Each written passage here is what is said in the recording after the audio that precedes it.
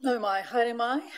Welcome to our Operations and Monitoring Committee meeting. I'd like to particularly note that in an earlier part of the meeting, we began with 70 seconds of silence for each of the years of our late departed Queen.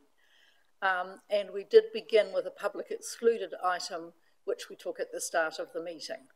So we now move to item 5, which is non-financial performance report, and our strategy manager, Lex Verhoeven, will speak to that.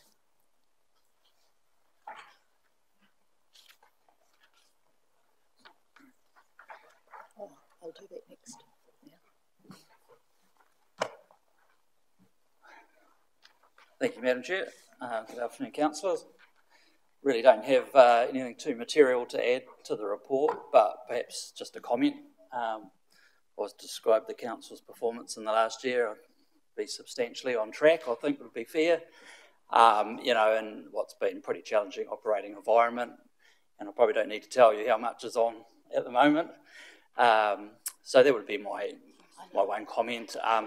And just to note that this information's draft, it's currently being audited, and it'll come to you again as part of your annual report adoption. I think I'll just leave it there, Madam Chair. Thank you. Do we have any questions? Mayor Hazelhurst. Thank you, through you, Chair. Just a question on the first page, Economic and Community Development. The not achieved area of 44%. Could you just explain a little bit about that that statistic? Thank you, Lex. And I have another one as well.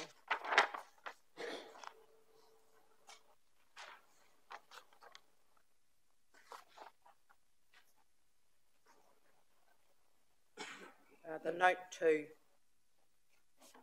under levels of service.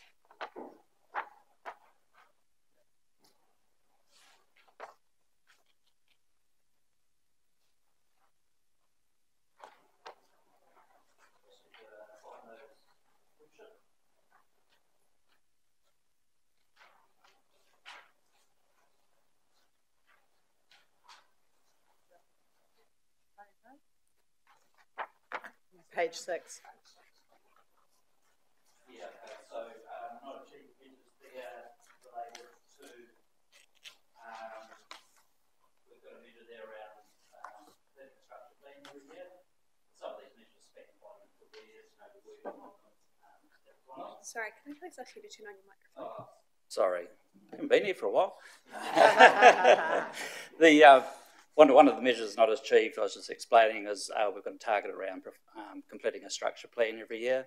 But some of these measures, just by the nature of them, span financial years. So we're working on structure plans, as you well know. It just wasn't one completed in that financial year, but they overlapped years.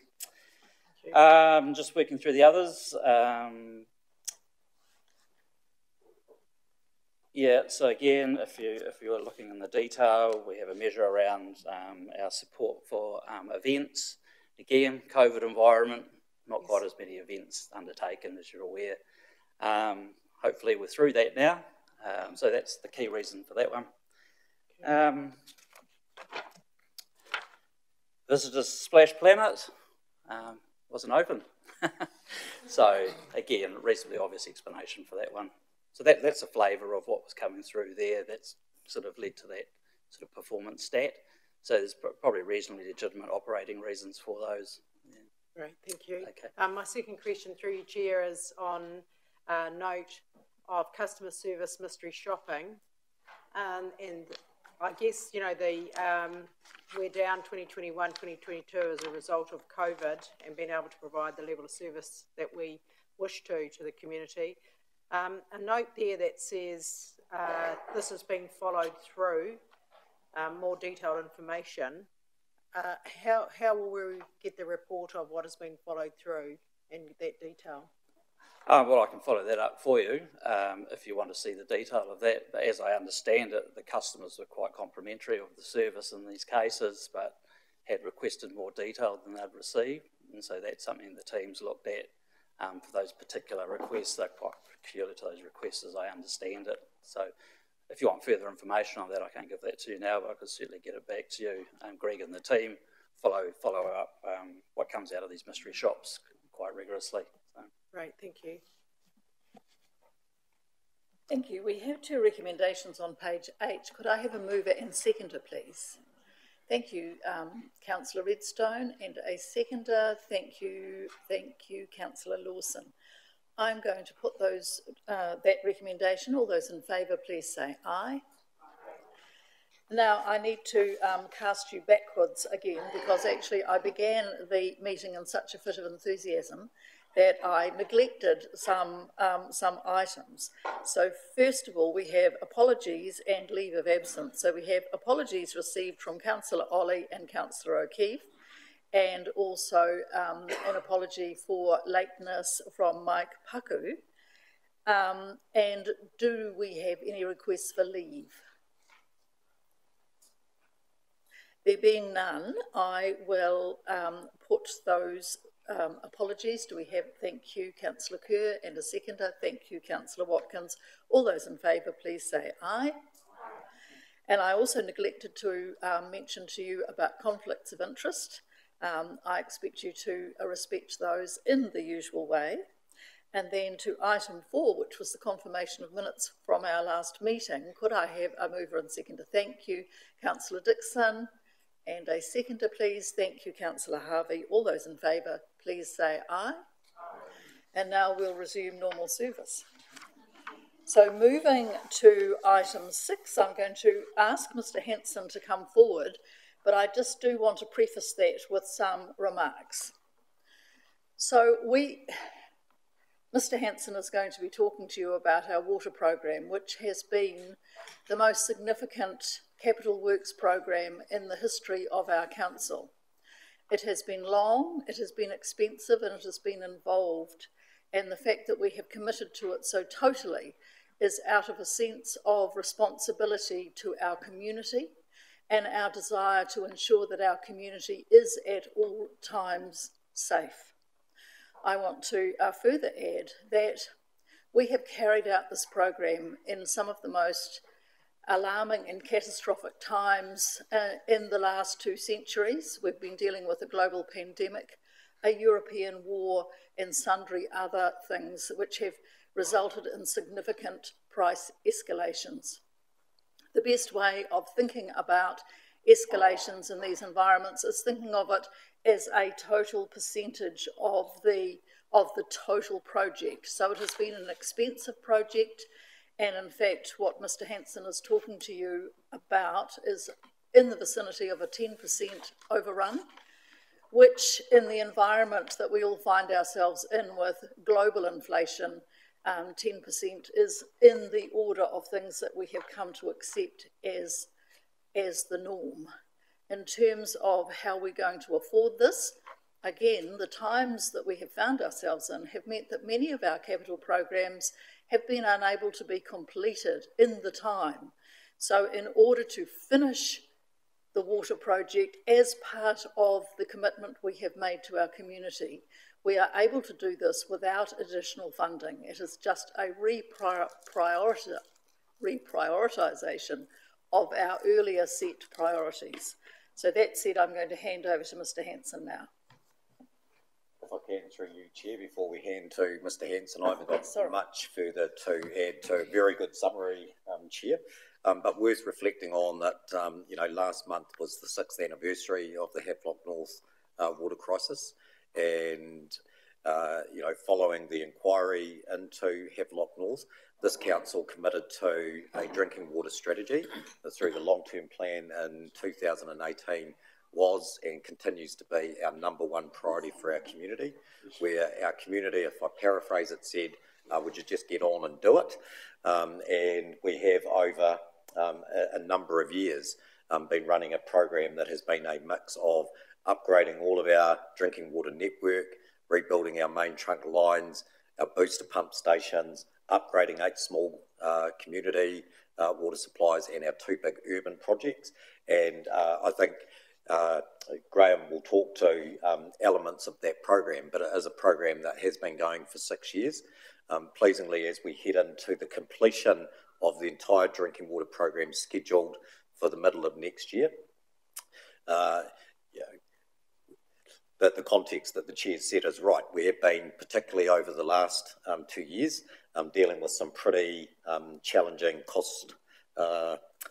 construction price inflation, and all of the normal things that go with, as I'm sure Mr. Hanson's going to touch on, the processes around finding sites that have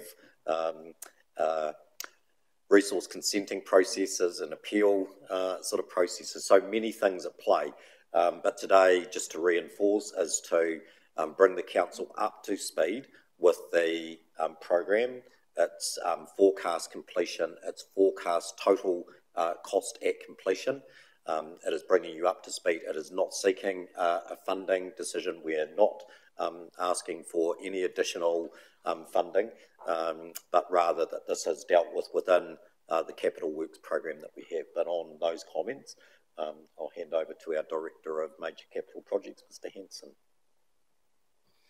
Thank you, Madam Chair and Chief. And good afternoon again, councillors, from this morning's opportunity to present this project, or a component of this project to you.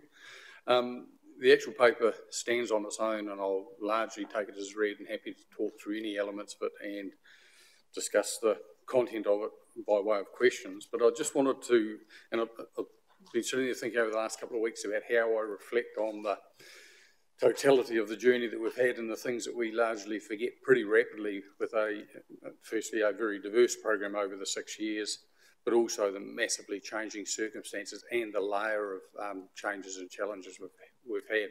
So if you indulge me for a couple of minutes, I was just going to sort of step through those elements to remind us both how long ago some of it was, what the elements were, but also in some respects the ongoing and cumulative effects of things. You know, we talk about things a couple of years ago and assume that's a couple of years ago, as opposed to what's occurred or still occurring as a result of those. So I don't want to bore you with the history of the thing, but I do want to bore you enough with this part of the journey to give you a broader appreciation. In fact, some of it you'll understand, but if you actually add them all together, you gauge the enormity of what we're dealing with, the unprecedented times and the cumulative effects. So I'll just sort of take you back to, at the start of this journey, it was budget set at a time that understood as much as they knew at the time of what we were going to do. We needed some water infrastructure facilities. We didn't know what size, scale, we didn't know where. And so it was very much, I suppose, in one breath, a blank canvas about what are we going to do, where are we going to do it, and how are we going to do it. And the first note here was a significant issue that has pursued us, is the word I'll use through this entire project, has been our challenge to find where we can install this infrastructure. It started in the small communities. At this point, I just want to acknowledge and endorse Steve Cave's effort in that area, that we've ended up with, you know, state-of-the-art facilities, and in most instances in the middle of communities that, you know, if I'm really honest, I scratched my head and thought, well, how on earth are we ever going to achieve that outcome?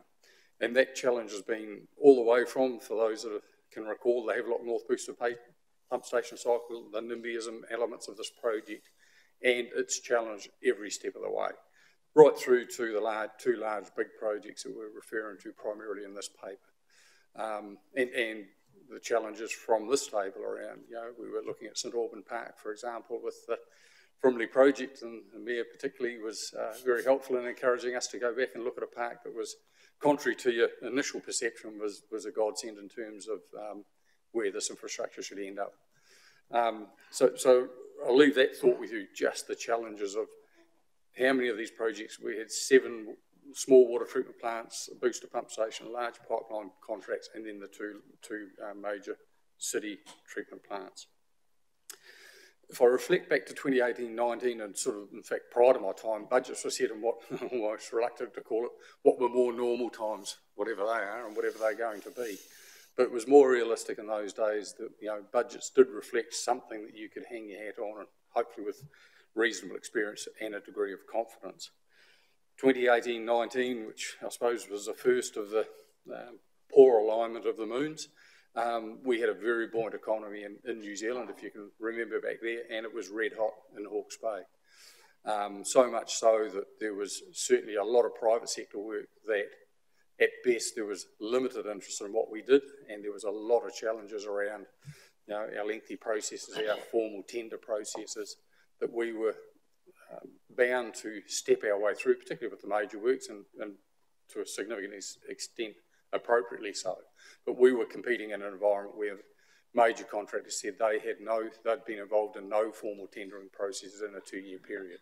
So it was, while we were a major player in the game, we were at a time where there was plenty of other work, not of the size and scale, but they were making the same amount of money. The example, and I won't mention the contractor's name, but the example was in our 3-month tendering period, they would pick up 3 or 4 jobs, not of an equivalent size, but of a size that would keep money rolling through, keep the business going, and not live in the space of saying, well, if they were unsuccessful, then they stepped back into another lengthy process. So that's been a challenge for us all the way through. We've exploited, or tried to exploit, the range of procurement approaches available to us: direct engagement, open tender, invited tender. We've had success in each of them in their own way, but they've all been massively impacted by the state of the time in each one of those. And our experience, certainly through that 2019 and 2020, where we released the big components of work, if you can recall, all of that came back to this table, and we had at best one tender in most of those. So we were really being held, not held to ransom. That was the reality of the time. It was a matter of finding someone to do our work at the cost being promoted by way of those tenders. We then, so fortuitously in 2019, we released a contract somewhere within the realms of a budget for the small communities. We were very fortunate at that time. They were able to buy all the containers, all the component parts of those. And while we are still finishing the last of those costs were locked and loaded in that late 2019, early 20 period. So we're suffering a little bit of pain, and hence the figures are quite small if you look at the small communities. So we're picking up the cost of contractors still being with us and dealing with, you know, the cost of more the contractors rather than the component parts. Step into 2020, we then decide to lay over that extremely busy economy, extremely busy Hawke's Bay, limited market in Hawke's Bay, a global pandemic. That culminated, and I'll just step you through one scenario that's in isolation seems relatively manageable, but you'll appreciate just how, in fact, it's still affecting us today. So if I go back to the Frimley project, which was early 2020, we went through an extensive consent appeals process. The net result of that delayed us by 6 months in terms of starting that particular project. Not the end of the world in a normal world, but the challenges immediately started that we were attempting to build a large-scale complex water treatment plant in the middle of winter.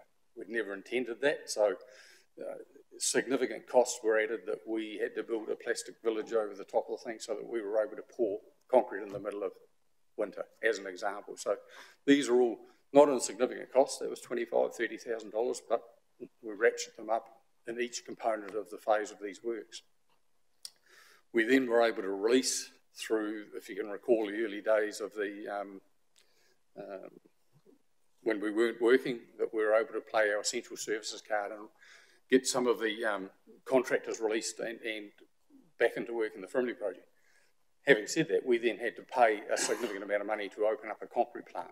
So while we got the work done and we stayed on time in some of those elements, they came at significant costs. And that sort of flavour flows all the way through this. You know, we were late getting the floor poured, we were late getting the walls up. You can recall, I think, the story at the same time concurrently, we had reservoirs leaving the UK that were fortuitously a couple of weeks before the Suez Canal ship, if you can remember that. So we got it through the Suez Canal. We could track it a bit like a plane thing on the screen. It got to Malaysia to be told, Malaysia's at 140% capacity. We have no guarantee how you're going to get it to New Zealand. We won't offload it, and promptly watch the ship on the screen head back toward the UK and back to Taiwan. And they unloaded it in Taiwan and said, well, they got more chance of finding a New Zealand ship, in fact, an Australian ship in Taiwan. And so therefore, you know, that was a 2 month delay. We had specialists from out of town that built those things here. We're paying standing charges and all those sorts of elements. That flowed through the whole component parts, but the roof for the Frimley Water Treatment Plant, ordered 14 months ago, committed out of Australia, available supposedly 3 weeks before we wanted it, to be then told because China had shut down, the steel hadn't got there and we didn't have a roof. So we spent another $25,000 putting a plastic hat on top of the plant to allow the component parts inside to continue. So, and so that's tracked our way all through that project. It's the same contractor, if you can recall, that we bulked the 2 treatment plants in a pipeline job into one large contract, trying to encourage a bit of large-scale competition, which we didn't achieve. But what's transpired is they're now late onto the Eastbourne Wairoha side. So as you look out there, while it's a massive hive of activity, it's also a massive headache. So we've got 4 contractors trying to operate on a site that was always intended to be staged. The tanks would be finished, the water treatment plant would start, the ball would go in, and we now have all of those players on site. They're playing exceptionally well together at the moment, but it is high risk. We have 7-metre concrete panels going up in the coming weeks that is 1.5 metres from tanks that other guys are working on, and that we have to bring in specialist cranes and plant now to stand that sort of gear up. Over and above that, and you're all well aware, and I don't intend to spend any more time on it, but the actual cost increases have been eye-watering. It's the only way to describe it, particularly the most expensive elements out of the Northern Hemisphere. Not only is it expensive, it's been delayed because of that. We've opted to, in fact not opted to, we've had to fly in component parts. So $3,900 transport costs on a ship are suddenly $24,000, but are needed. Not all of them, but some of them are needed because they're poured in concrete that have got to be installed at certain times. So, you know, something that appeared to be only a few weeks of effect at the start of what was the start of the pandemic is still actually impacting us and will continue to impact us right to the end. The contractors here are desperately short of resource. So, you know, we've talked about, and you've seen it recently in the last week or so, about the building and civil sector has the highest mental health and suicide position at the moment, which is not, you know, an unenviable position, but that's the reality of what's occurring out here. You've seen some of the concrete pours that we've started at 3 o'clock in the morning. I wouldn't say flouting our consent conditions, but obviously outside of our normal consent conditions. But you'll appreciate that those concrete places, they start at 3, they finished at 9 for us. That'll be a day's work. They have something to eat and they head to another job. It's an unsustainable experience. Similarly, so steel places, concrete places. In my experience in the past, it's been if you miss a gap or you're not ready in time or miss an inspection, you simply roll it to the next day, roll it to the next week. These things, you wait 6 weeks and you take chances. And of course, you've got 6 weeks of having to pay those costs, those standing charges and whatever. So it's, like I say, I've experienced elements of those over the last 40 years individually, but never in my wildest dreams would I expected to have seen them accumulated or cumulative through particularly 2019, 2021, now 22.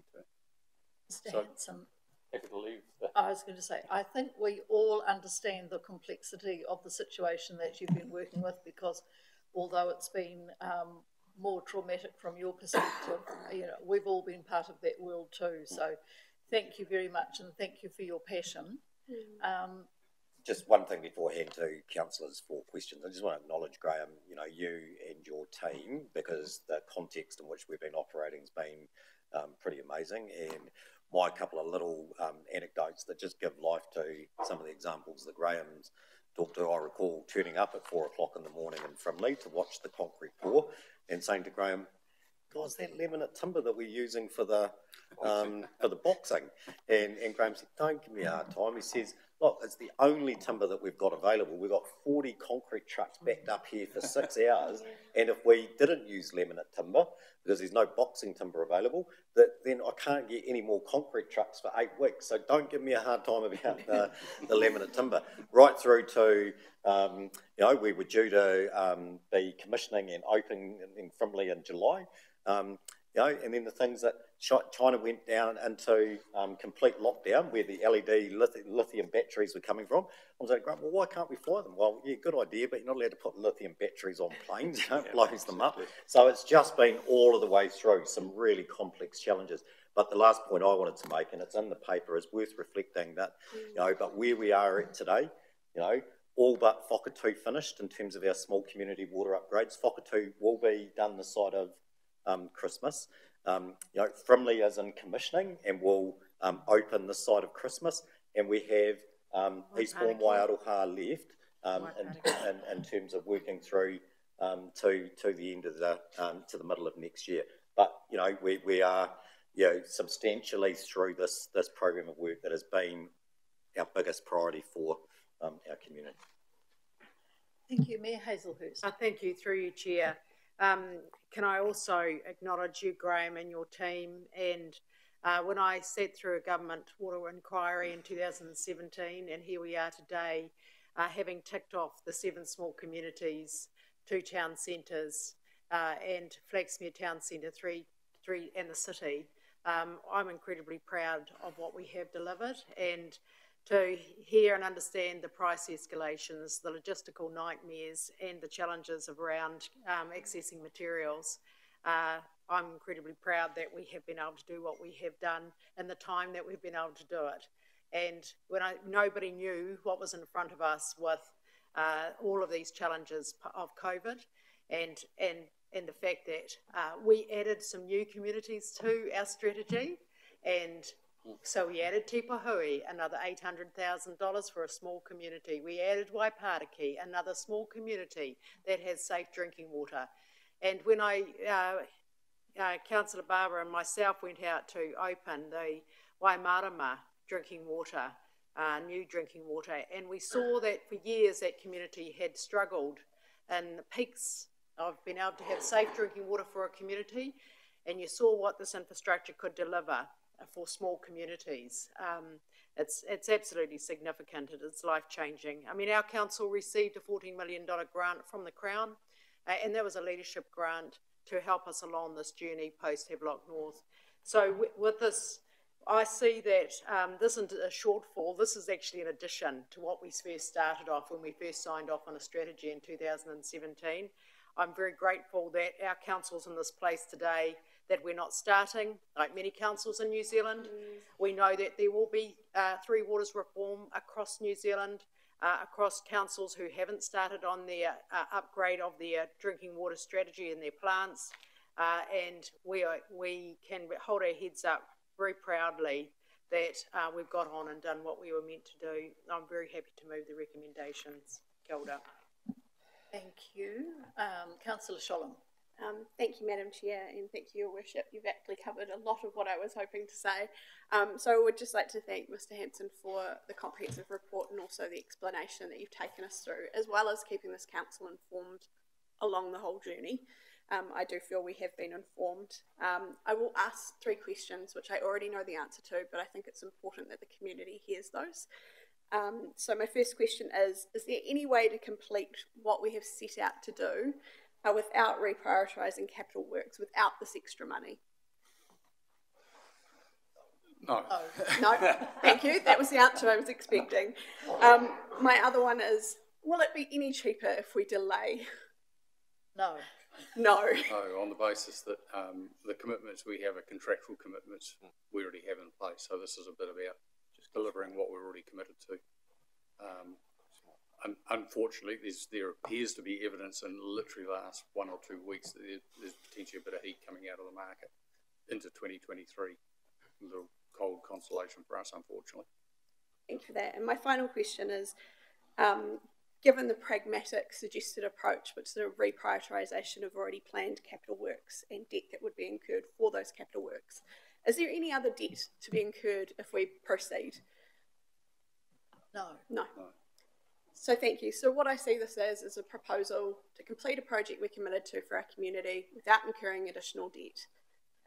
In which case, I am very happy to second the recommendations. Thank you, Ms Sandra, for moving them, and thank you for your work. Thank you. Councillor Nixon. Thank you, Chair. if there's one project this council has been involved in my time that I've been totally behind, it is the upgrade of our water systems. I was one of the 5,500 people that was very ill when I was infected with Campylobacter. It was a very unpleasant experience. Some people didn't survive, as we know. I was here when we had the issue of the Havelock North pump station. I was deeply involved and strongly resisted the effort to put tanks on the St Albans Park, and so it goes on. But the one thing I would say about this project, one thing that stands out, is I can't remember anyone in the community ever having a go at me over it.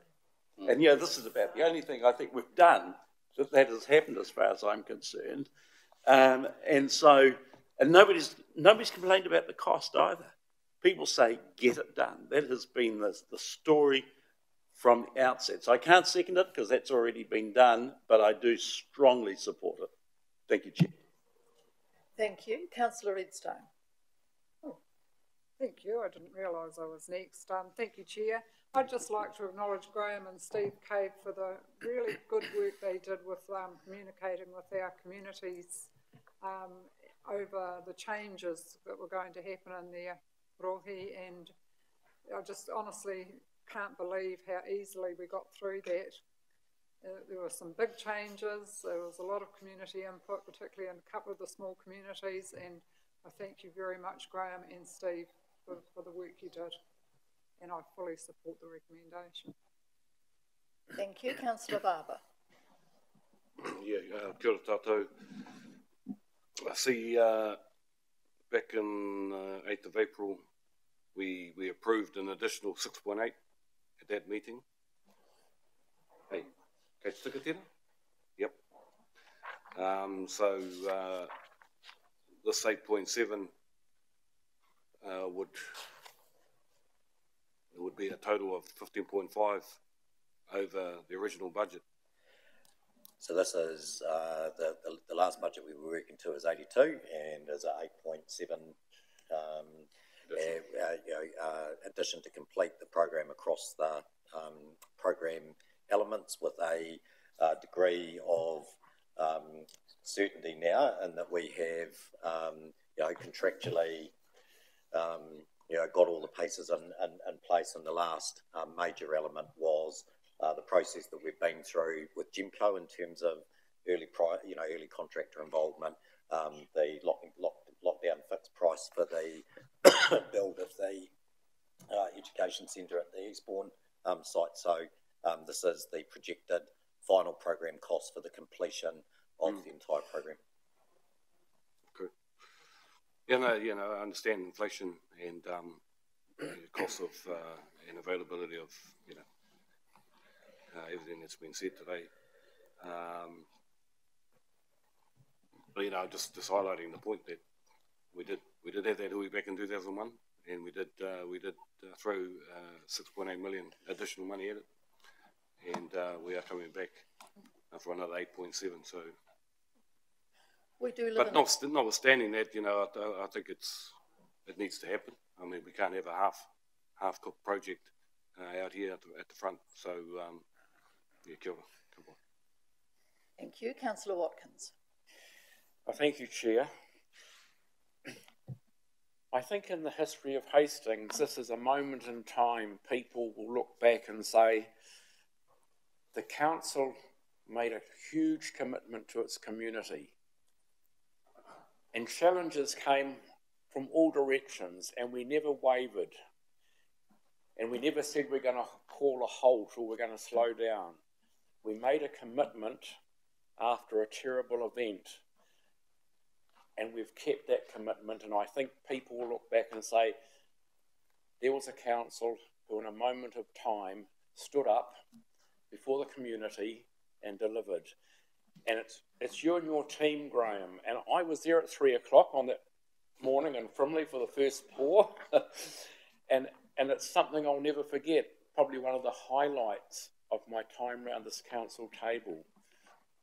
Beginning of a huge infrastructure development. So I'm sure, and I've heard everyone here feels proud about this, and I'm sure our community feel very proud too. So fantastic, and very happy to support the recommendations. Thank you, Councillor. And just we have a similar sized pour occurring out here in the next week or two, and an option would be for all of us to get on barrows and do it to save a bit of money, perhaps. 60 truckloads is a fair volume, so appreciate your comments. Thank you, Councillor Corbyn. Thank you, Chair. I support the recommendation, and I also want to acknowledge Graham and Steve's work in all of the water projects, particularly the non-urban community projects, which were, though smaller, they were significant and make a big difference to those communities. Thank you. Mr. Paku. I'm also in support of the recommendations, and congratulations to yourself, Graham, and Stephen and the team to undertake any development during COVID. I take my hat off to anybody who finds himself in that position. Well, I do have a question. It's in regards, so I appreciate that we've captured some of the smaller communities and improved their drinking water supply. But we also still have a number of other communities, especially Māori communities out there, like Whakapuāwhiki, Bridge Park, etc. Will we be able to capture some of that within the proposed Three Waters space? I'll make some opening comments through you, Chair, and then hand to Mr. Thu. I think consistent with the direction that we've been given by Council, we still have a lot of growth happening in Hastings, and we know that we have got a number of communities that are being really clear about their aspirations, Bridgepa, Mahu, Te Hauki, and the direction that we've been given, and this will be coming back to Council, is for the Council after the 8th of October to make some decisions around what investments they might want to make ahead of the Three Water entities being stood up.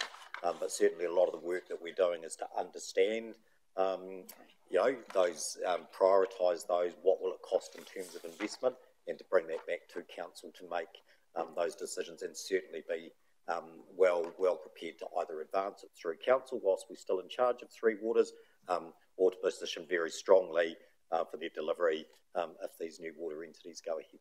Thank you.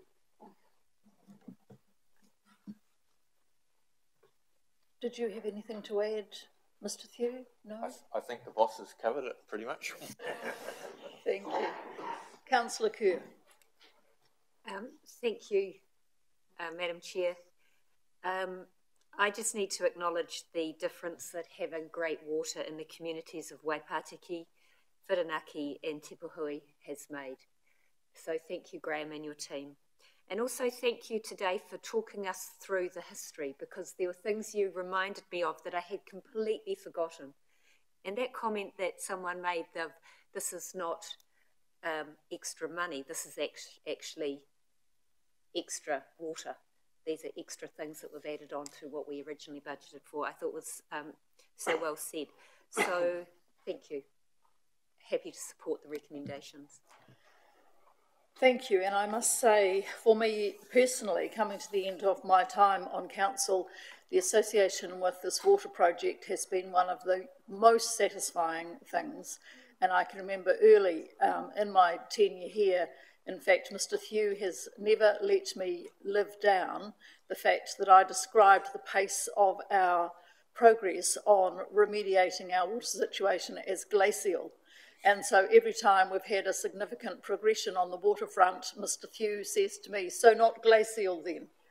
Well, emphatically not glacial. Well, in fact, we have global warming at the moment. Such is the progress of our water project. So it gives me great pleasure to put those recommendations. All those in favour, please say aye. Aye. Thank you, carried. And I'd just like us to show our appreciation for the work that Mr. Hanson has done.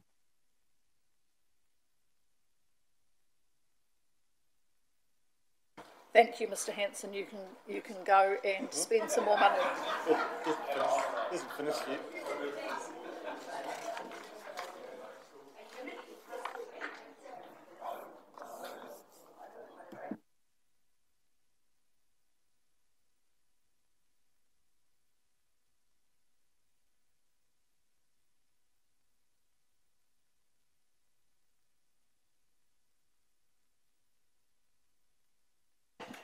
Now we have item 7 on our agenda, which is our draft financial end of year results to the 30th of June 2022, and I'm going to ask Mr. Wilson to come forward.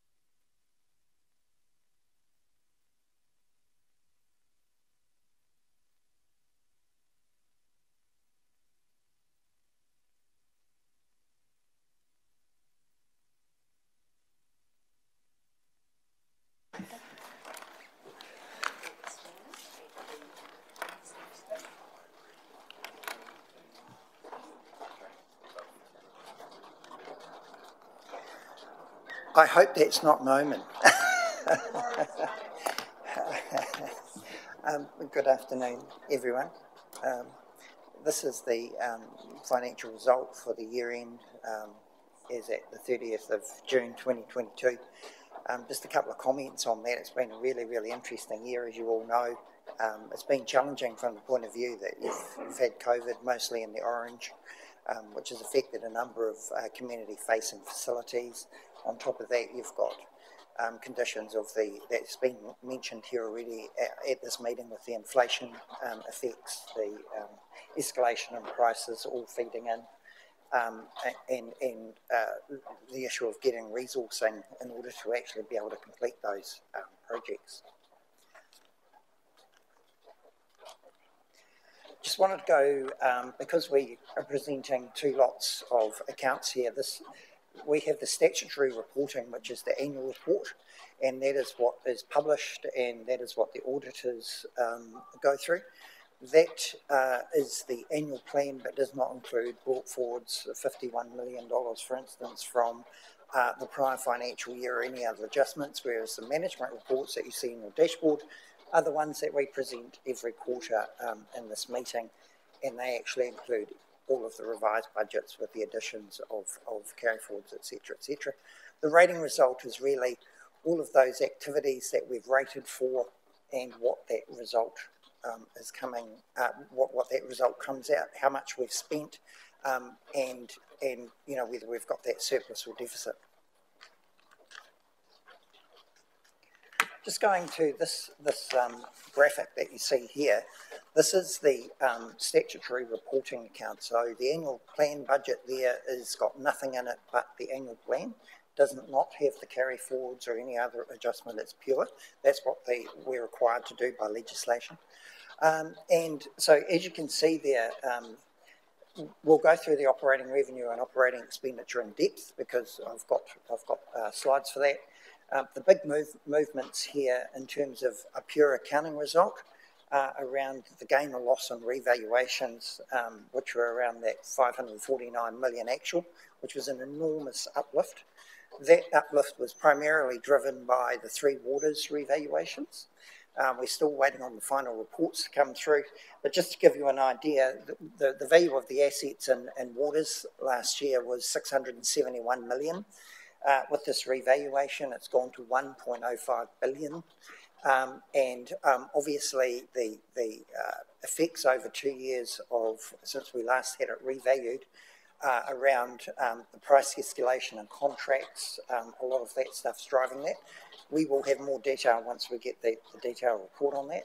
The other one, we didn't have to do transport revaluation, but we did because the uplift was so great that we needed to keep that in whack. That transport uplift was also contributing Sorry. Yeah, just because of the hail. It's Oh, talk closer to the...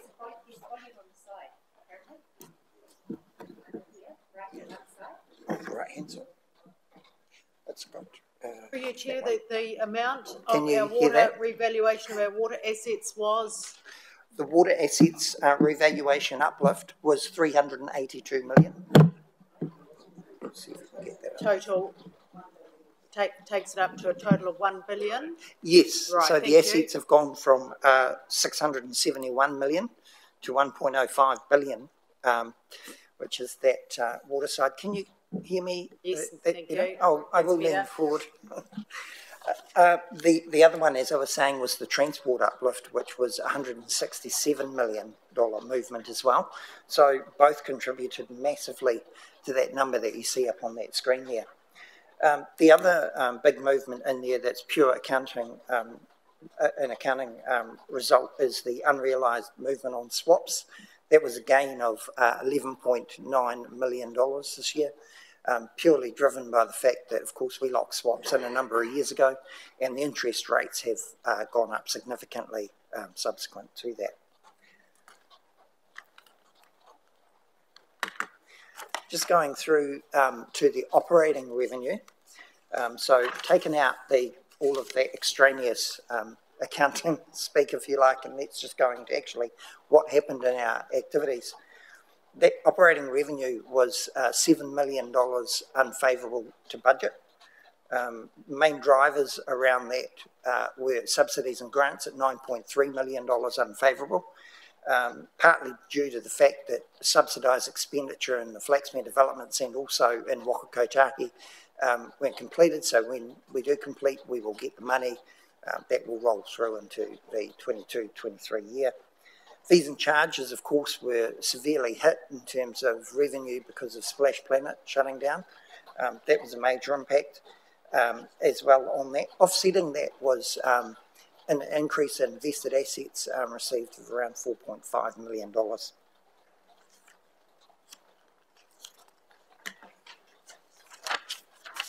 Operating expenditure, which was around $3.6 million favourable to budget, due to lower personnel costs, savings in finance costs, and also other operating costs. What you'll find here is that while COVID had an impact on the community-facing facilities, it also had an impact on the expenditure side as well, and it shows out in these numbers. For instance, Splash Planet's personnel was down, so were a number of other issues. Resourcing with a number of vacancies rolling through. We're also across various activities. We're also impacting on that number. And so even the expenditures, operating expenditure side starts to show up in some of those capital projects and why we never managed to complete some of that. So all of these, even the operating side actually starts to feed into an overall picture of the outcome that we have. So the offset to that, in addition to that, finance costs were $1.6 million favourable, and that contributed significantly to the rating, small rating surplus that we had.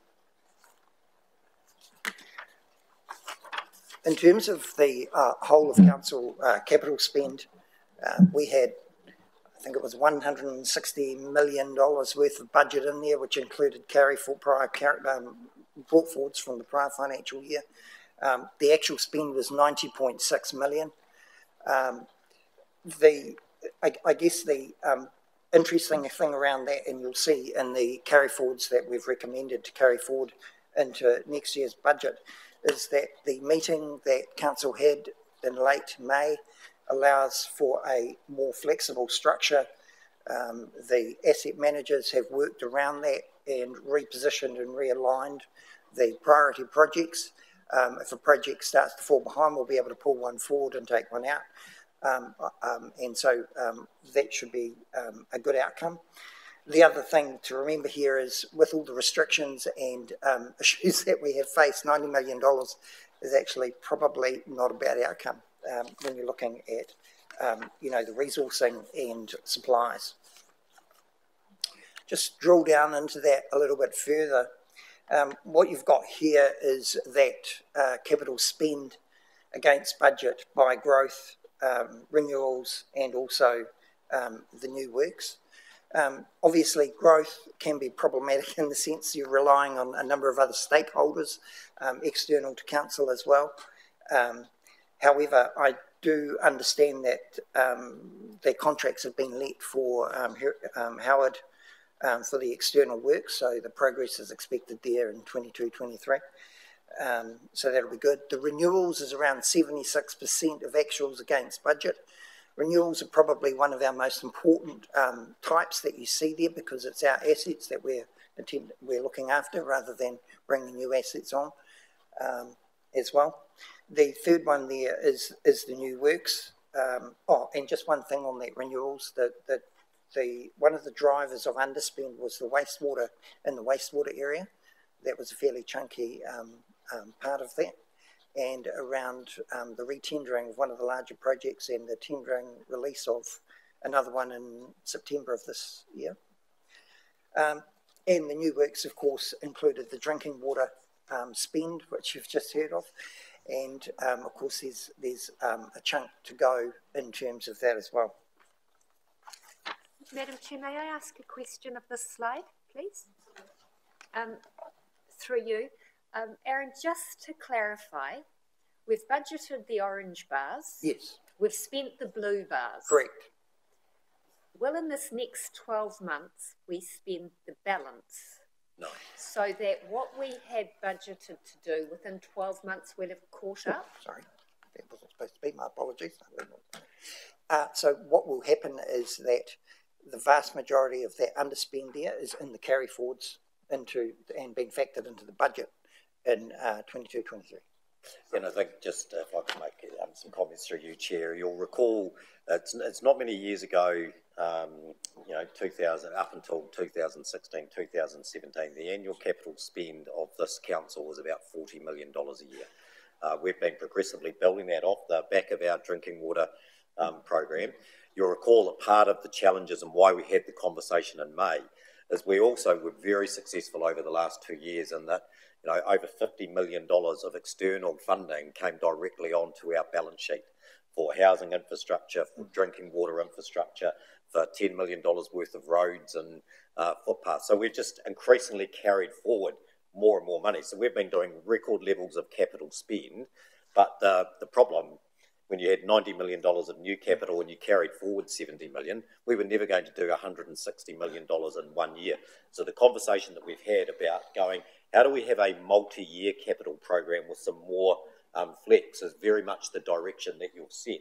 So whilst we'll carry forward money, it's about having a more multi-year view of our capital program instead of the singular, let's just carry forward everything and think we can all do it in 1 year, because it's just not the way that this, it's not best practice.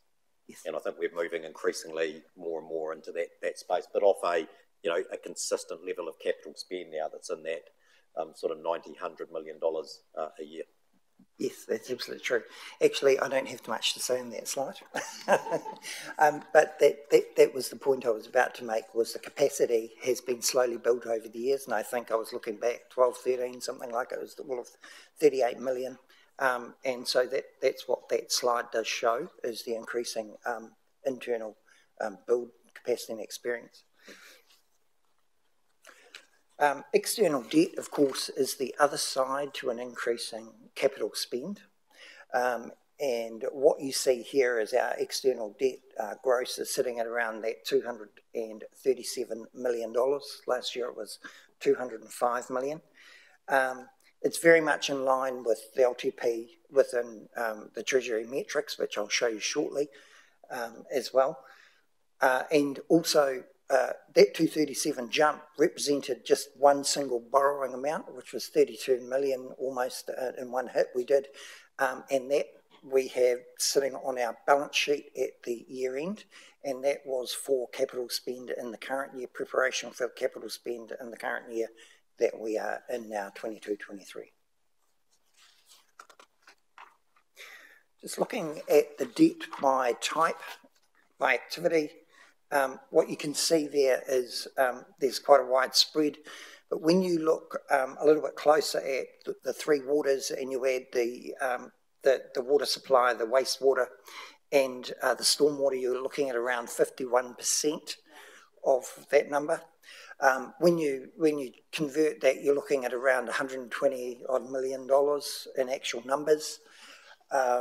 Yeah, so if I can, Aaron, you might be about to touch on this, but also in the forward year and what some of our borrowings are for, there's also significant upcoming investment in Three Waters. So yes. Eastern Intercept, there's another 10 million of that 30 million that we've capitalised for in terms of the work that's getting underway this year. And again, it's Three Waters related. Yeah. Just moving through to debt measures, because I like to put this up as well when debt's big. People do like to see that the Treasury policies are being followed and the metrics are being followed. So what you have here is the debt to income. You may remember about a year and a half ago in the middle of COVID, we actually moved that top one from 150 to 175, which was agreed. We have the interest income and interest rates there. They're well below the metrics that are showing. And liquidity is usually in a range between that 110, 170. We traditionally sit between 116 and 127, 128. So we're pretty much smack where we normally are. And that also takes account of the facilities we have on hand, which is 15 million, plus the 32 million that we had on the bank at that time. We spent a chunk of it in the first 3 months, you'll be pleased to know. Yeah. Through you, Madam Chair, please may I ask a question on that previous slide? Can you please explain the professional advice we get around these measures? Because if it was us setting our own measures, we can make them suit what we're trying to do. So I'm really interested in the professional advice.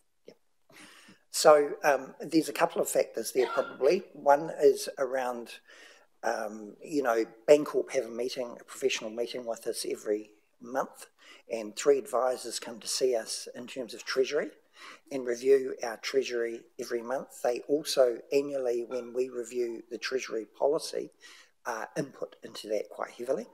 And the second one is around what is acceptable in terms of local government and audit and what they require as well. So it's fairly, it's driven by those factors. Just as an aside to that first metric, if you like, that 175, the LGFA, which is the Local Government Funding Authority, which we borrow from, that was in some cases, in some councils, I think it was up to 300%. So we're relatively conservative and a lot lower than some of those in terms of that. Thank you. Now, the rating result. The rating result was $571,000, and that was split between Rating Area 1 and Rating Area 2 that you can see there. Looking at, rates revenue of $95 million, that's 0.6 of a 1% landing strip. Pretty tight. And can I just say, Aaron, though, and through you, Chair, I'm so proud that we are presenting a rating surplus, because all year I was signalling that I did not think we would be able to present a rating surplus. And we've worked collectively hard to manage our costs in a year that has been pretty challenging with lockdowns and impacts on revenue. So whilst it's not the biggest surplus, the fact that we have a rating surplus in both RA1 and RA2 is something that I'm incredibly proud to be, along with my finance colleagues and Mr CFO, presenting to the council as the draft result for the year. And through you, Madam Chair, I think the report talks through 3 options, primarily for the allocation of that surplus. Our Treasury policy talks about, in the first instance, repaying debt. So we put that up there as an option for consideration, and obviously a logical component for that would be the debts associated with our Heretaunga House asset, and so that's an option. Contributing some money to our contingency reserve, and that's really just acknowledging, again, the uncertain times that we're in, the inflationary pressures that we have on the organisation, and the continuous sort of stream of opportunities that arise for Hastings and for us to take advantage of. And thirdly, an opportunity to put that to Council's general purpose reserves, and we have one for each of the rating areas. The reason for the general purpose reserve really is there to cover off those eventualities should Council deliver on a deficit, because if you think about these are rating results, so at the end of the day, if we had a rating deficit, we need to fund that deficit somehow. The way things have panned out, rating area 2 does have a reasonable general purpose reserve balance. The rating area 1, that's very small, that was utilised last year to fund the rating area 1 deficit. So that's there if we need it. In years gone by, we haven't been that tight that a general purpose reserve sort of drawdown has been important, but that's the reason that we have those reserves in place. You'll see in the recommendations of the report, there's actually, given all of these uncertainties that we have currently, that the recommendation is that $571,000 surplus is allocated to the contingency reserve, and then we can look at should there be opportunities for that, whether that's through cost escalations or other opportunities that we can take advantage of that. And through you, Chair, these are all choices for you as the councillors to make. What I would acknowledge is, as a council, you set a pretty tight brief for your community through the last annual plan process, which is we are not going to increase our rates beyond what we said in the LTP. We have some cost pressures that we're having to absorb within our budget, but I'm also conscious that you continue to be a really ambitious council for your community, and there are things that do come along that I know will be important to Hastings next year that weren't provisioned for in the annual plan. And so, for example, I know that we're at the early stages of this, but Hastings turning 150 years old next year is probably quite important. So I just think when you think about those three choices, the contingency is for contingency, but it is also for in the context of new opportunities that also come along. But three legitimate choices for you. Thank you, Councillor Sholem. Thank you, Madam Chair, and thank you for that explanation. I think the thing I'm curious to understand more is if we do allocate the surplus to the contingency reserve, whether what is the process around accessing that reserve? How does that go about? Can you take me through that? For minor allocations from that reserve, generally it's operated under the Chief Executive's delegations. If there was to be anything of more significant materiality, and I'm not quite sure what that number is, then we would be bringing that through to Council, like we've done previously with things like the COVID recovery conversation that we had earlier this financial year. We talked about how that was going to be funded and allocation to the from the contingency reserve for that purpose. But for low level, small items, generally it's within the Chief Executive's delegation. I'm sorry that this question's only just come to me now, otherwise I would have flagged it with you earlier, Mr. Allen, because I'm really keen to understand what that figure is. I guess my concern is, while I absolutely understand in the current environment we're in, especially with inflation the way it is, in order to achieve scheduled works, it may well be we require a contingency, as you say, Chief, to deliver without imposing a rates increase on our community. But I'm also really keen, given the fact that families throughout our community are feeling the pressure of increased cost of living and inflation themselves. I want to demonstrate that this council is being really prudent with money, and so my knee-jerk reaction to this is that debt repayment feels better unless there's real surety around that contingency reserve not being dipped into, and I'm sorry, I can't find a better way of phrasing this, dipped into for things that aren't of absolute necessity to the community, especially in a time when they're already feeling the pinch. So I do apologise for not thinking of this question earlier. Otherwise, I know you could have come prepared, but I'm just wondering if there's any way to sort of find out a little bit more about that to give me a little more comfort if we allocate funds to that reserve, that it's going to go to the important things, not frivolous things. Frivolous is probably not something that we would look to fund.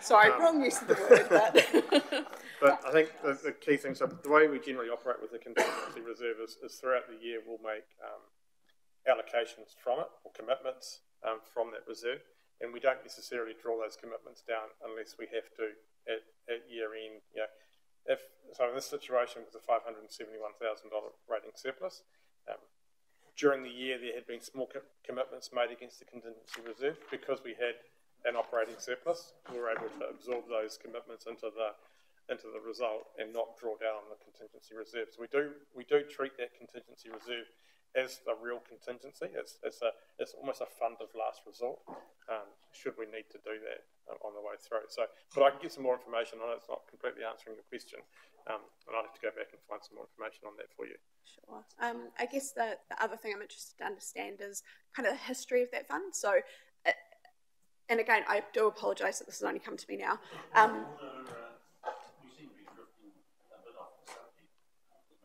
I would challenge that. I think this is exactly the subject, Councillor. Well, I think we'll just have this question answered, and then Mr. Allen has undertaken to come back to you with some more information. And we'll let it lie. The question that I'm interested in understanding, Chair, just to inform my decision making, otherwise I'm going to be in a situation where I have to abstain, is there any money in the contingency reserve right now? And do we have a history at all of having a surplus in that contingency reserve that we then maybe allocate to debt funding later? I'm trying to understand, if we allocate into that, is there an opportunity to maybe bring it for debt if we don't require it for contingency? So yeah, I'll check if I've missed anything, Chief. So the contingency reserve was created as a reserve only a few years ago. Prior to that, it was a budgetary amount which then got carried over from year to year and built up over time. The last time it got significantly drawn down was in response to the Havelock North water event. It got completely, excuse the pun, drained in that process. So that's that. When we talk about contingency and the real reason for having something of this nature, it is for those events, and typically supporting other smaller initiatives that are unbudgeted that council would like to take advantage of during the year, or cost pressures or escalations that may come along. And it just provides, I guess, the opportunity for council to keep going with initiatives, knowing that there's a funding mechanism beyond the budget should it be required. I think if I can give you another example of something just recently, we're doing an IT installation that's coming in approximately about $50,000 over budget. It's important that we do that extra work to complete it. The contingency has been allocated to it as a means, as a backstop, to enable that work to continue this financial year and get the work done, acknowledging that it's going to be overspent because of a number of reasons. So it just provides that I guess, that confidence and assurity that we can complete projects and create opportunities as they arise. Thank you. That gives me much greater peace of mind understanding it's earmarked really for those big things. Thank you. And I think it's worth noting that if Three Waters proceeds, that will remove approximately 40% of our debt, which puts a different complexion on things as well. Mayor Hazelhurst. Thank you, through you, Chair. First of all, congratulations to the team for a surplus in this very, very challenging time. As we've heard, the cost escalations on all our infrastructure projects. I'm happy to support the recommendations, and I think it's worthwhile for council to know what the contingency reserve currently looks like. I think that's an important question for councillors to understand that, so they can make an informed decision. So is that likely that you can come back to us with that sum of money? Yeah, can tell you that now. I mean, the current contingency is 1.2 million, right. $1.2 million. Okay. So again, to put this in context, and as you know, we work hard to try and be prudent, stay over our costs.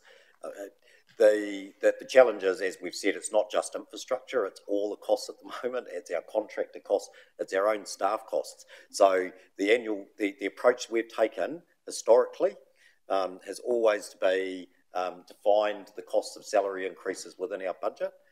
This year, to put it into context, the average salary movement across all of our staff was nearly 5%. That is the market, labour market conditions at the moment.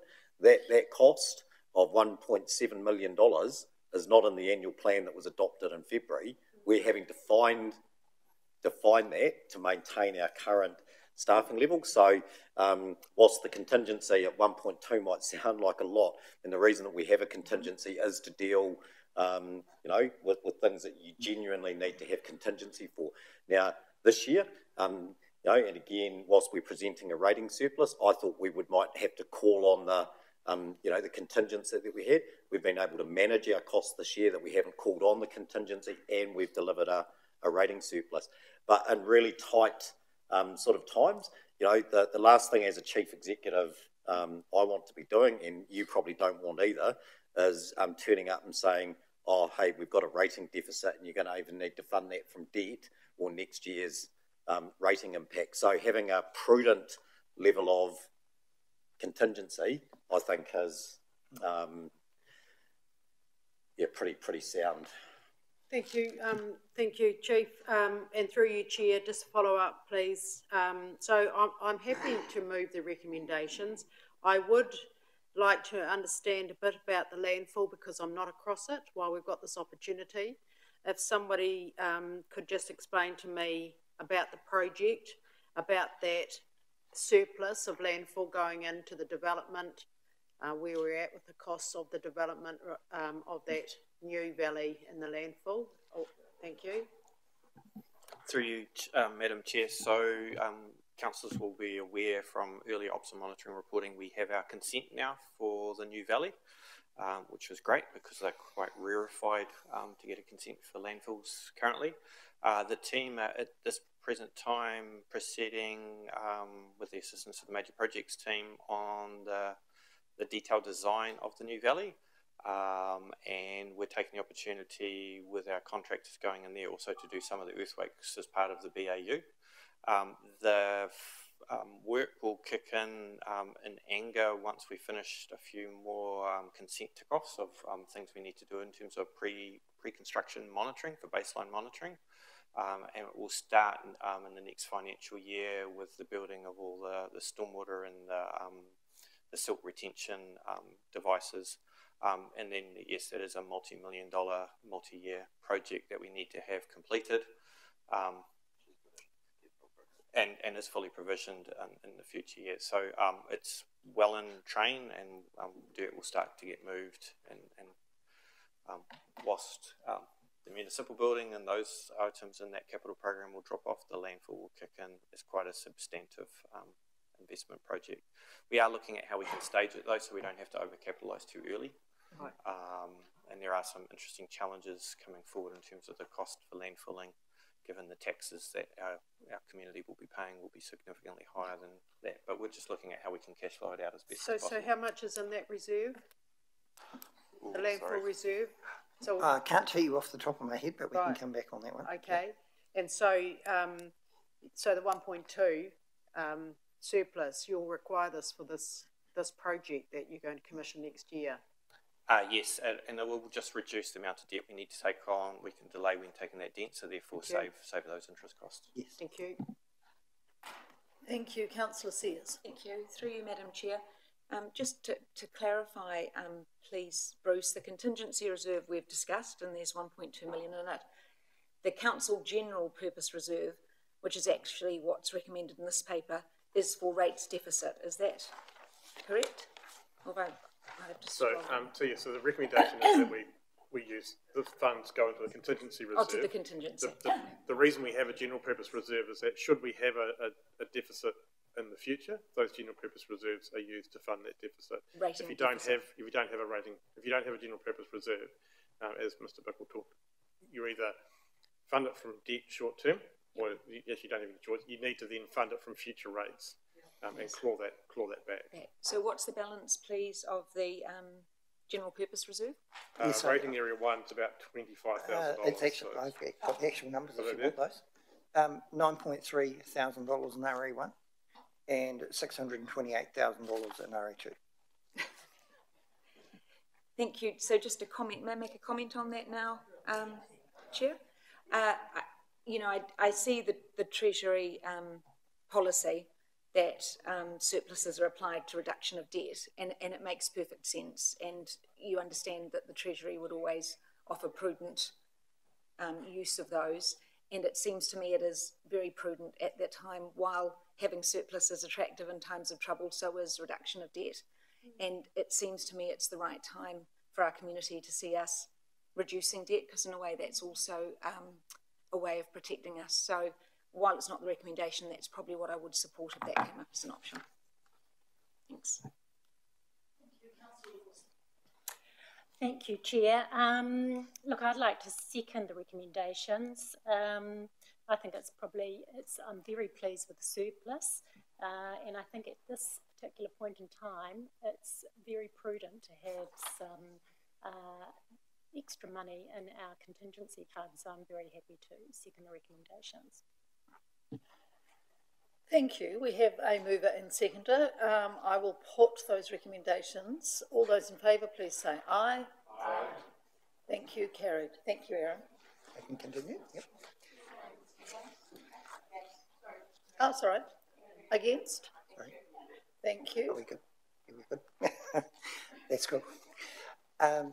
This is just a statement that, just to let you know, that on the 5th of September, the Rural Community Board agreed that the allocation of the RE2 general rating surplus be aligned with the overall allocation as per this committee. This one here was just a summary, if you like, of the reserves, the surpluses, the rating surplus and the landfill surplus, which shows that 1.278 million there, split between the two. Yep. I'll move on with that. You're happy with me to move on with that? Yep. Coming on to the carry forwards, which is the other piece of business that this needs be done with, is the $74 million worth of carry forward. So you can see the growth funded 22 million there, the rates funded of 1 million, and the loan and reserve funded carry forwards of around that $50 million mark. Just to give you an idea, the 22-23 budget started life out at around 82-83 million. After that meeting subsequent in May, we pulled that budget back to 65 and realigned some of the projects in there. That's to make room for this chunk of carry forward, and that's with the new flexibility as well over the 2 or 3 years. We'll align those projects accordingly. And as well as that, of course, the growth funded one we always bring forward, because you never know when it's a lot more difficult to predict that one rather than the loan and reserve funded one, which we've a lot more control of those projects. Yeah.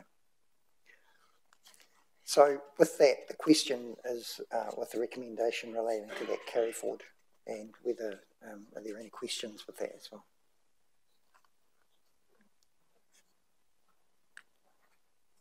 All good. And that's my slide, is questions. Thank you. Just before we move on, I just wonder if we could have a report on our COVID recovery fund through you, Madam Chair, on what we've spent, what we have allocated, and what we still have left. I think this is very relevant when we talk about the wellbeing of our community at the moment. Thank you. You mean at some future date, or did you think someone had those figures? We probably haven't got that information on hand, so if you could come back to us. No, we don't have that on hand, unfortunately. So if we could come back to the full council with an email, thank you. Thank you. Councillor Sholem. If I can just extend on what Ms. Sandra's just said, because I absolutely endorse that. Can we have it, whatever comes back to us, encompassing the whole time of COVID? So we've had a few funds that we've allocated over the period of COVID, and just interested to understand the outcomes of the projects we funded, and just a bit of reporting coming back around that. Yep. If I can, through you, Chair, I think we'll probably resend the earlier reports we did, because we have done substantive reports backs against the first COVID recovery programs in 2020.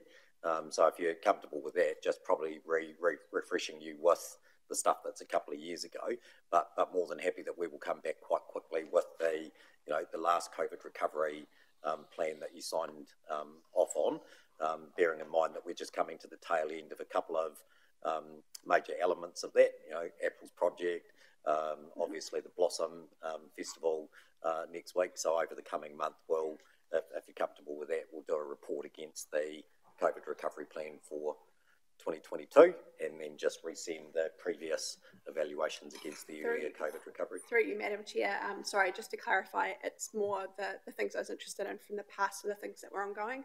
There was an augmented reality service that we funded through the Arts Recovery COVID part of that was ongoing. We haven't had that reported back. So not so much stuff we've already had, just things that are rounding out what was outstanding. That would be great. Cool. Thank you. Item 8, which is the Regional Economic Development Agency update on establishment, and our CEO is going to speak to that. Yeah, so information paper that I'll take as read. I just wanted to draw a couple of things. Obviously, the decision to establish a Regional Economic Development Agency was a pretty big decision for this council alongside the Regional Council and the other 3 territorial authorities in Hawke's Bay. The decision off the back of the Section 17A review that was completed that talked about the need to establish a Regional Economic Development Agency, focus on industrial sector development, traction of capital being investment ready, not doing, I guess, canvassed well the reasons why previous iterations had perhaps not been successful over 4 different versions of this through the 21st century.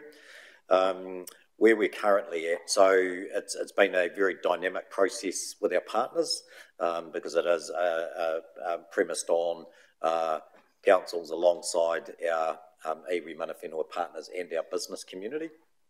But where we're at today, and I think the important points I'd make is Matariki is the starting point for this, which is our partnership for both our economic and social wellbeing. We actually had to go back to some of those principles to be able to move the reader forward. But the key elements are Matariki will do the appointments of the directors to the board. The entity is in effect a subsidiary of Matariki, that Matariki sets the KPIs and the outcomes.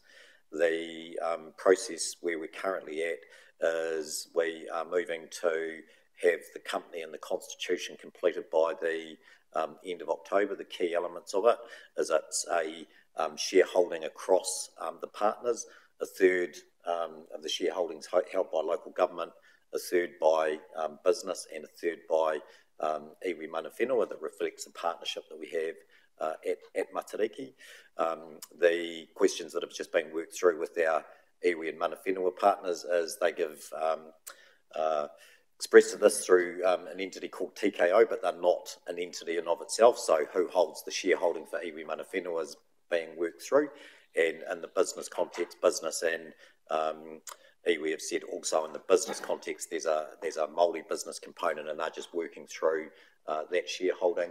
And then we expect in the coming week to be advertising for the directors, the paid directors of the Regional Economic Development Agency. We've agreed that that's a skill-based board. The board, we have a board appointment panel that's been constituted that reflects the partnership.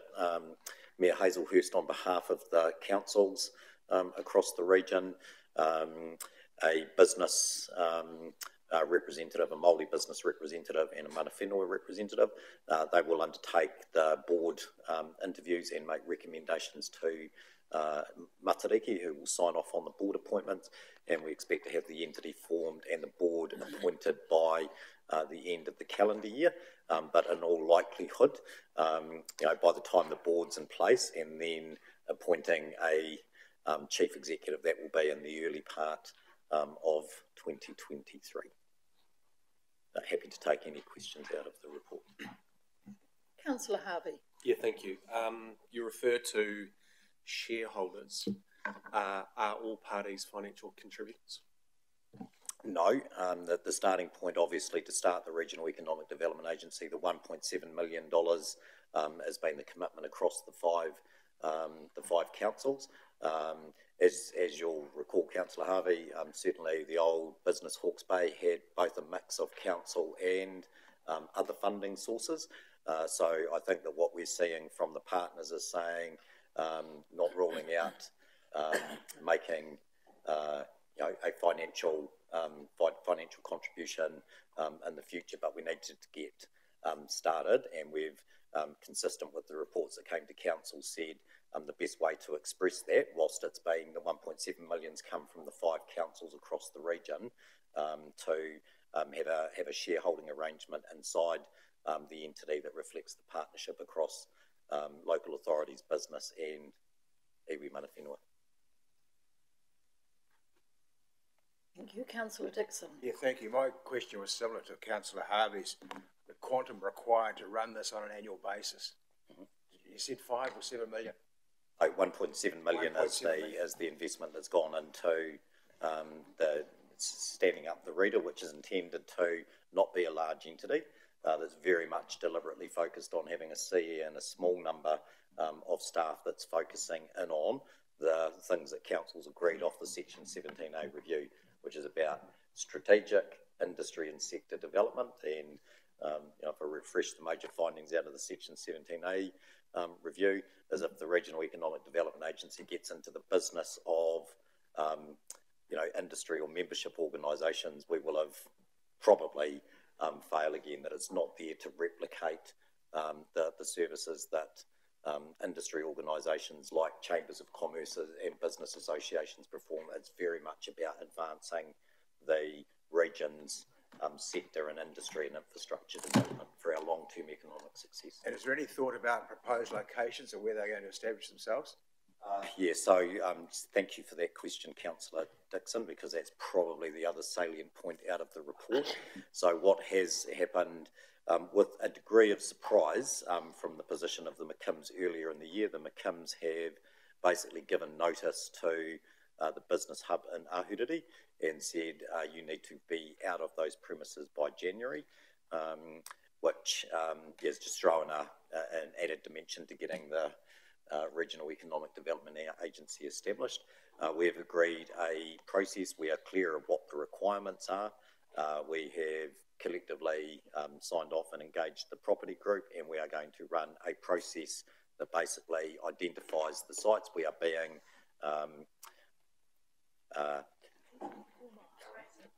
proactive, but we're also being, to a degree, agnostic, not trying to make this a bidding war. I guess the history, as much as I understand it, and Mayor or other councillors that were around at the time might like to comment, I don't know that there was any major rhyme nor reason to how the business hub ended up in Ahuriri. We tried to be really clear on what are the requirements. The really pleasing thing is all of the agencies that are hanging together want to stay together. The moment that we see a fragmentation of regional business partners, Callaghan, New Zealand Trade and Enterprise, we will never get them back into a co-located space. So we're clear on what the requirements are around premises, car parking, what the elements of a business hub needs to contain, and we're going to run basically a transparent sort of process around that decision being made around what the next location is. Thank you. Thank you. Councillor Kerr. Thank you. Can you please tell me who is on the Matariki Governance Group? Yes, the Matariki Governance Group, as it stands today, is the regional chair and 4 mayors, the 9 or 10 iwi mana whenua partners across Ngāti Kahungunu, the Tai Whenuas and the post-settlement groups. Mm-hmm. We also have, and this is the dynamic space we're operating in, we'd always had the District Health Board representative, so trying to work out, well, what does that look like in the new health arrangements.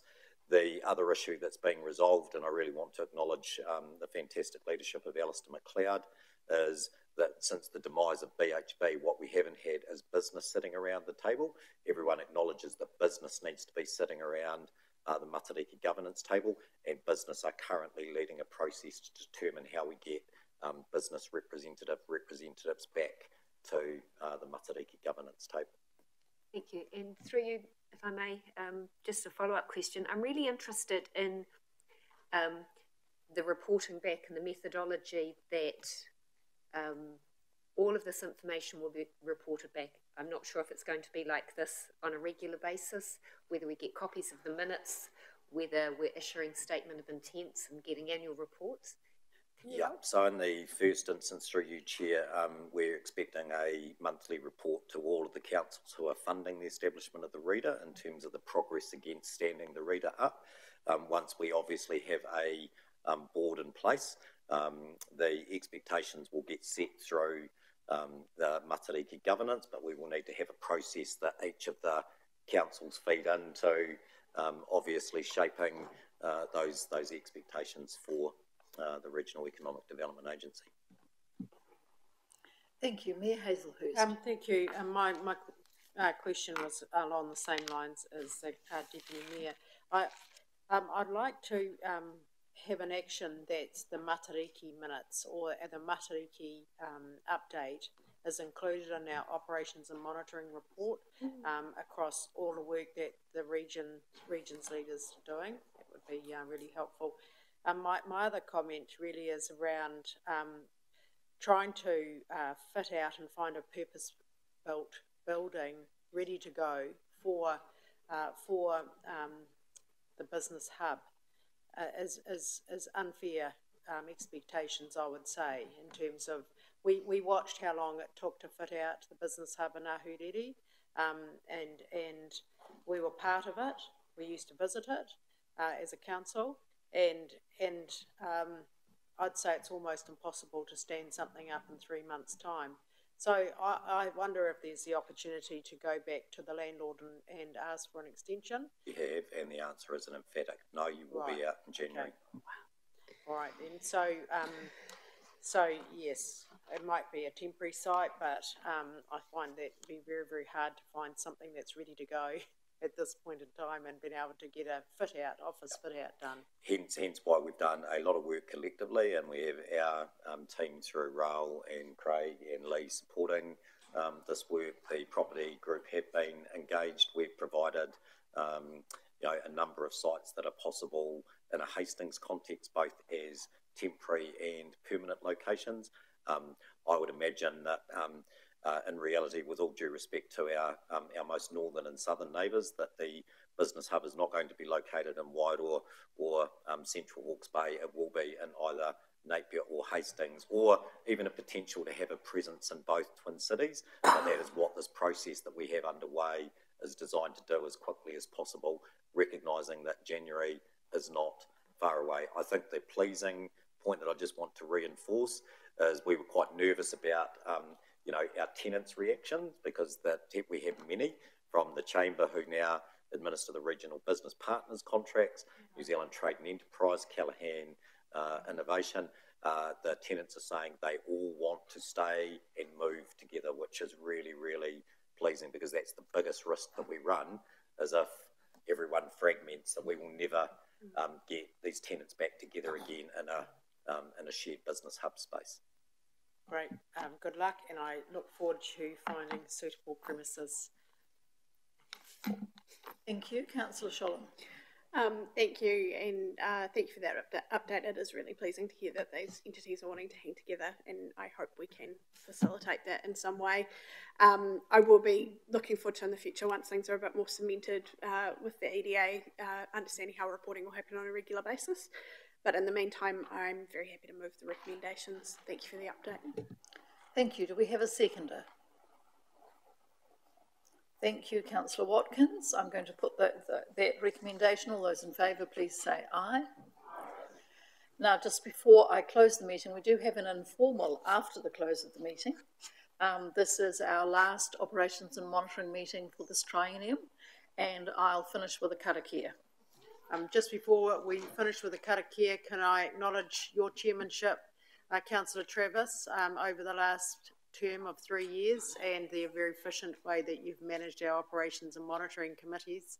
And, you know, we've delivered an awful lot in hearing today the extent of that delivery program, 94 million, then 90 million over a very, very challenging time.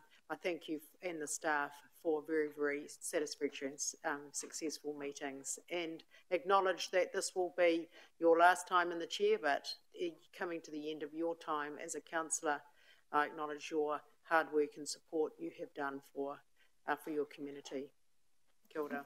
Thank you for that. And sorry, Madam Chair, on behalf of the staff as well, thank you. It's been a pleasure to have worked with, as the officer responsible for this committee, thoroughly enjoyed the last 6 years, I think it is, that you've chaired these meetings and really enjoyed working with you. So thank you very much. Thank you. Right. Kua mutu a mātou mahi mō tēnei wā manakitanga mai mātou katoa o mātou hoa o mātou whānau ai o ki te aorangi. Amini. And that translates as, our work is finished for the moment. Bless us all, our colleagues, our families. Peace to the universe. And I declare the meeting closed. And we'll just move to our informal item. Thank you, Madam Chair.